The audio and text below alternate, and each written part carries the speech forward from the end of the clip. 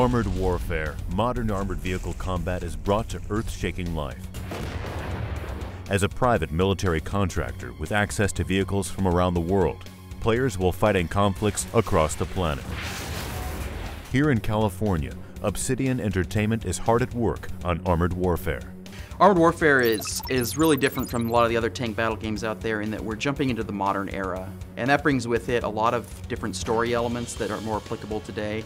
It also brings with it a lot of the evolution of military technology, weapons, defense systems, and things like that. The look and feel that we're going for is a blend between realism and an action movie. There have been a lot of improvements and changes to tank warfare in the past 50 years, and that's really affected the way that these vehicles have developed and the way that the technology and the weapon systems have developed. You'll see a lot of elements and mechanics at play there that you wouldn't have seen in earlier generations of tank warfare. Smoke grenades, explosive reactive armor, anti-missile protection systems, and things like that will all factor into the gameplay mechanics. We're going to have vehicles ranging from post-war, like 1950s, all the way up to everything in the most modern vehicles, modern era stuff.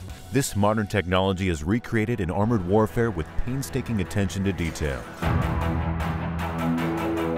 The vehicles are modeled right down to the bolts. We've put a lot of research and time into making those vehicles as detailed and accurate looking as possible. Our tanks are very, very detailed. There are, on a typical main battle tank, about 40,000 triangles, and with upgrades, that can get up to 70,000 triangles. The tanks are rigged, very complex rigs that allow for the road wheels to interact with the terrain, and they jack up and down as the tanks are rolling along. And there's antennae that bounce around, and like if you blow up a tank and you detonate its magazine, then the turret will pop off and becomes physical.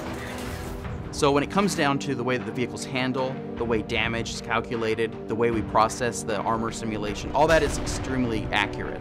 At the same time, it is not a game where players are expected to play it exactly like a sim. It is intended to be approachable. We're always working to try and find the right balance between realism and fun. Obviously, people want certain elements to be realistic and certain elements to be a little bit more arcade. We're trying to find that balance between those two. To make the detailed vehicles and expansive battlefields of Armored Warfare, the development team turned to Crytek's powerhouse, CryEngine. The CryEngine had a lot of stuff out of the box that was very useful for us. A good example for the armor simulation, we already had ballistics for the ammunition, so there was already a starting point for that. Crytek's ability to have great vehicle physics and fantastic exteriors with amazing lighting was going to be a perfect fit for Armored Warfare. CryEngine enabled us to get highly detailed tanks in the game very quickly. Right off the bat, we were able to get vehicles in the game and have them traversing around the environments. It's also really, really strong for doing large outdoor environments. There's just a lot of stuff that goes perfectly well with the type of game that we're trying to make. This emphasis on realism has been extended to the environments that players will fight over in-game. So our map locations are inspired by real places in the world, and it is very important for us to be authentic to those locations. We really put a lot of thought into what type of places would combat be taking place in a modern conflict. And it really came down to things like resources, ports, harbors, anything that affects trade or energy.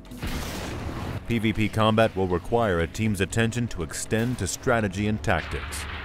Because these are large armored vehicles for the most part, it isn't really about speed or ducking or jumping or anything like that. It's really about proper positioning, flanking, being aware of your enemy's locations, using reconnaissance and other options for figuring out what your opponents are up to.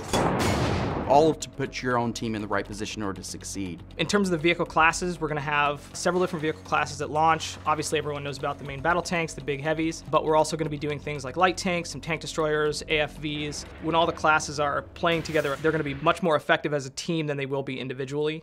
Armored Warfare also introduces a unique new feature to online tank warfare games: cooperative PvE missions.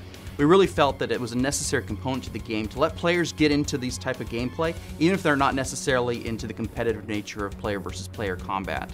So PvE is kind of the side of the game where we really get to explore the narrative Armored Warfare. As we go forward in development, we plan on adding and playing around with a lot of different types of modes.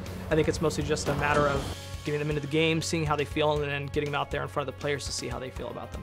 The team at Obsidian Entertainment is dedicated to bringing you the next generation of armored vehicle warfare. The amount of work that's gone into researching how the armor works, how the ammunition works, how we expect these things to interact with each other. I really think that is going to shine in the game when we get it out there in front of the players. Armored Warfare is really the type of game I've always wanted to develop. I look forward to when we're able to talk a lot more about Armored Warfare with the public and discuss the gameplay mechanics, the plans, the future, and things that we're going to keep on adding to the game. I think it's going to be really exciting, and I'm really looking forward to that opportunity.